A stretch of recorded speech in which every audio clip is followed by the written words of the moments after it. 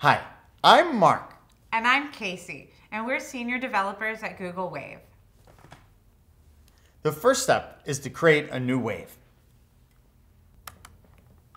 A wave is pretty useless if you're by yourself, so I'm going to invite Casey.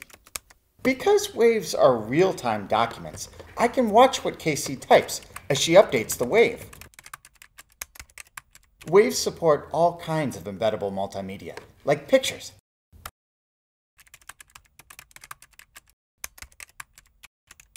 Modern computer users are multitaskers who can type with one hand. I can stay organized by replying to what Mark says on the thread, while adding dialogue of my own below. Because a wave is a collaborative wiki-style document, I can also edit what's already been written.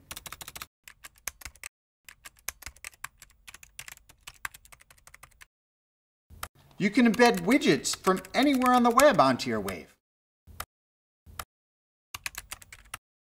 Google Wave is open source, so any developer can add their own extension, like this survey.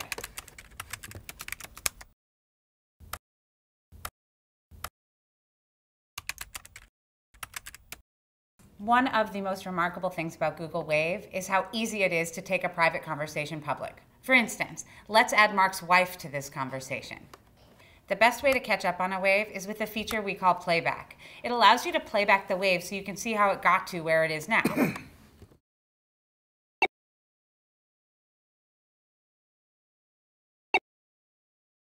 Wow, a lot can happen on a Google Wave in only 2 minutes.